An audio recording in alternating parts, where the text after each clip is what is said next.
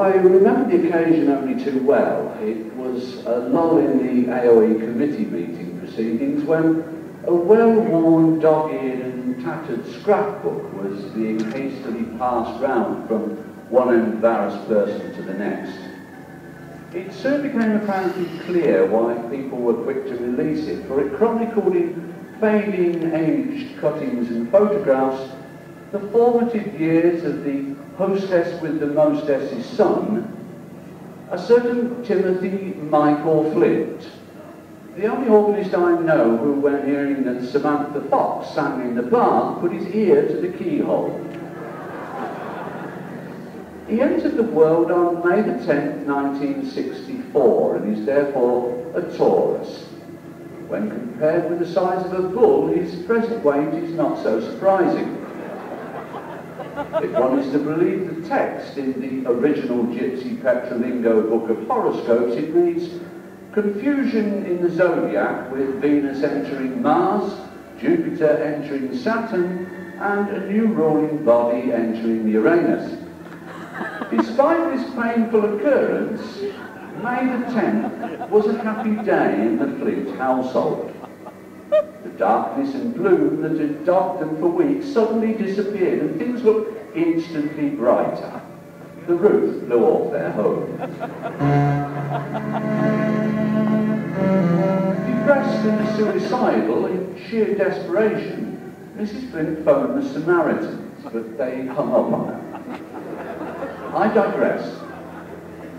Pausing to swallow another Rennie, I began to thumb through this modern-day doomsday book whilst trying to look suitably impressed and hopefully say the right things. I'd seen only one other book in my lifetime that surpassed it for content, my own. While some AOE committee members lined up to use the outside privy, others relaxed in a euphoric mid-afternoon state, aided somewhat by liberal glasses of Chateau Belpa, a lively little wine of uncertain vintage with a bouquet akin to the lining of Ian Botham's jockstrap. I passed the usual conversational remarks. My, he was a big boy for his age. Is that a duck he's holding, or is it a trick of the light? I suppose a singular word to describe the young Flint would be cherubic. Look at him smiling at the camera while seated at his first organ. Why his parents never told him he should be blowing into it, I'll never know. But one does hear strange things about Derbyshire country folk, and most turn out to be true. What's this? Ah, yes, words penned in the Belper Bugle by the local music critic on the occasion of young Master Flint's first public concert. Quote, as an organist he must have a lot of music in him. Pity none of it emerged last night. Turn the page quickly. What more delights await the unsuspecting? A pronto-print programme. This looks interesting. The North Belper Women's Spindle Polishing Glee Club sing George Formby. Guest organist Tom Flint. So that's where it originated. But what's this? A still smiling to camera Tim Flint wins his first music competition. Once again, the Belper Bugle was on hand to record the momentous occasion as Tim holds the cup aloft. Next year he returned and won the matching saucer. Time for another Rennie. Thinks, what was in that stew? Another drop of Chateau Belper? Certainly, Mrs. Flint. Which reminds me, I must start to remove the varnish from the front door this weekend. Look at this. Prestatyn, 1980. Tim Flint scores at First Organ Festival. If I recall, it was the occupant of Shally B40, which I also estimated as her bra size. Actually, this is where his meteoric rise to fame commenced. I remember Trevor Daniels leading him away in the direction of the snooker room. Picture the scene, if you will.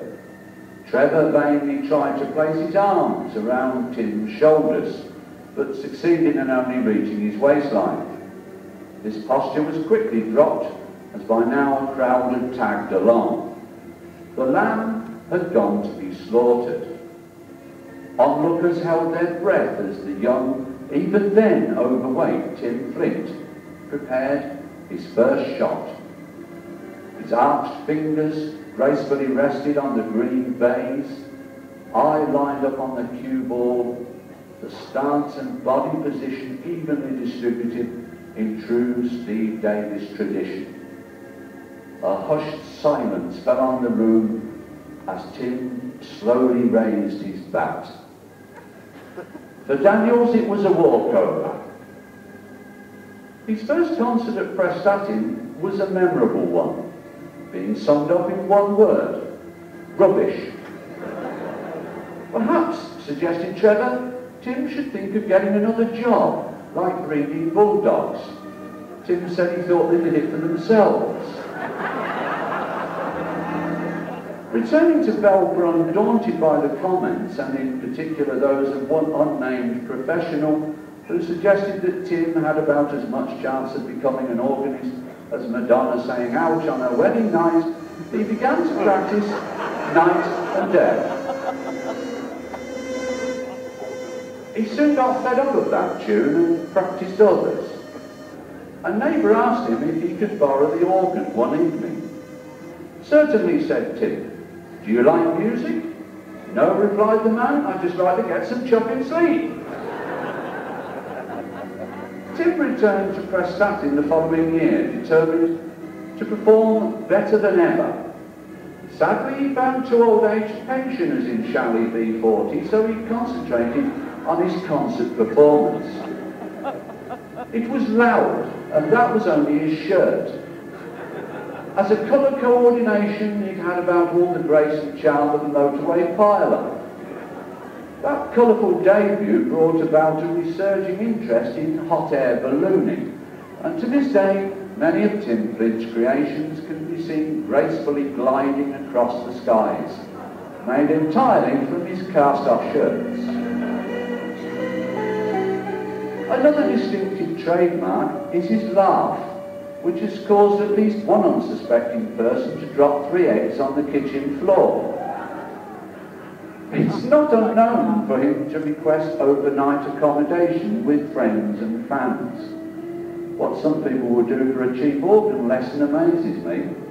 However, this practice has not gone unnoticed by the tax authorities, who have begun to query hotel and guest homes receipts bearing such charming names as Bistro Beasley, Inglenug Ingley, and Shea Cadwallader. In most, extra-length reinforced beds are hastily constructed, and a special visit to the local Asda is priority for the lady of the house. Time, unfortunately, does not permit a deeper and more far-reaching look into the past 23 years. But it would be about 2 years ago, right here at Middleton Towers, that romance began to take its natural course. There came upon the scene a young lady. It's me! That simple Wiltshire maid who's come again to Morecambe. I brought me Belper bottles here and started to uncork 'em. Tim was the apple of me eye, for him there was no other. But then he went away one night, left me and took his mother. What's Eileen got that I do lack? It can't be eyes so fiery. It must be all the other dates she keeps in her son's diary. Mind you, Tim's not the only chap with whom I've been quite pally. This week's seen some activity in my B40 chalet. It seems as though I've gone too far. I'm told I'll have a kiddie. It started simply joining hands, then he got out his MIDI. Just a minute. Problems with the organist.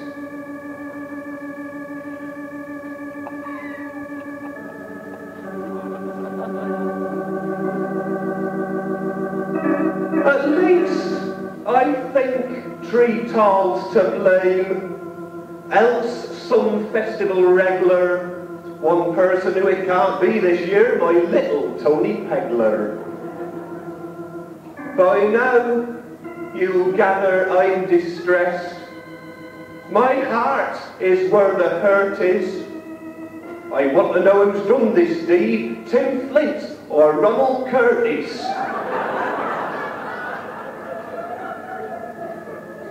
I didn't get to see his face, despite a light that flashed on. If I knew he wasn't past it, I'd consider Alan Ashton. I wonder why the chairman smiles. That I don't like being nosy. No, he'll need all his energy next week when he weds Rosie. I guess I'll have to spill the beans so I can stop me blushing. For Tim, the panic's over, lad. No offspring, just a cushion.